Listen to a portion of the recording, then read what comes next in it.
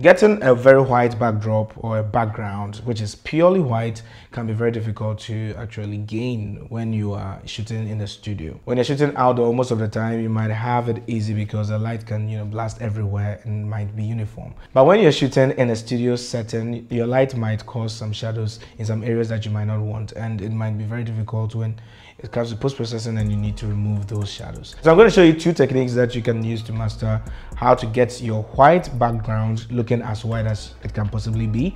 And also there's a video over here that I've actually talked about as part of the tips I'm going to share with you, which you can check it out and learn for the most part what it's all about. So let's go to the first tip, which is the setup that I actually did for this particular shoot, where my subject is wearing black and she's dark skinned, so it makes it very easy to look at the contrast and separate the subject from the background. So with my white backdrop, as white as you can see it, with my light setup, I might have some shadows happening there which I might not like. So this is basically how I put it together. I have a light coming from above over the head of my subject, which is my key light, and I use a very huge softbox to give me a very soft large light source to hit my background to make it whiter.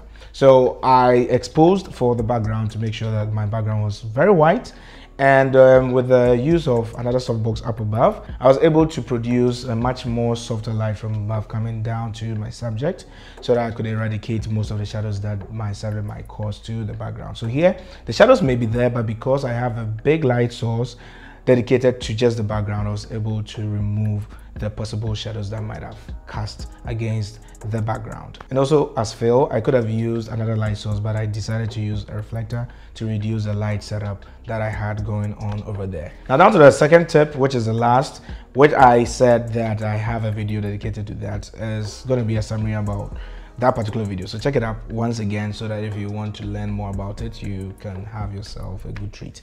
Okay, so this is basically a simple setup where I have a big backdrop made of a softbox. So a large softbox, it can be an octabox or a very huge reflective umbrella that has a diffusion panel in front of it. So the diffusion panel serves as the white background, which when the light shoots through, it casts a very good light source from behind, and it creates that large, nice, seamless and clean white background for you. So you need, of course, another light source to bring out your already silhouetted subject. So when you have your light source right in front of your subject, which might of course be the key light, you can hit your subject from the lens direction towards the subject, and your backdrop is going to also be of the softbox, which is giving you a very nice rim light, as well as serving as originally what we discussed before as the clean white backdrop. So basically these two tips are mostly what I use anytime I'm shooting in the studio and I want a very clean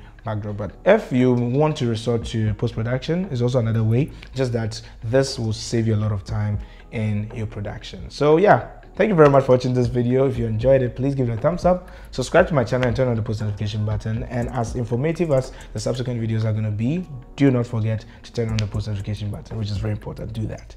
And yeah, I'm going to catch you next time. Don't forget to leave a like and comment down there and let me know what you think. And you can also suggest future videos that you wish I make.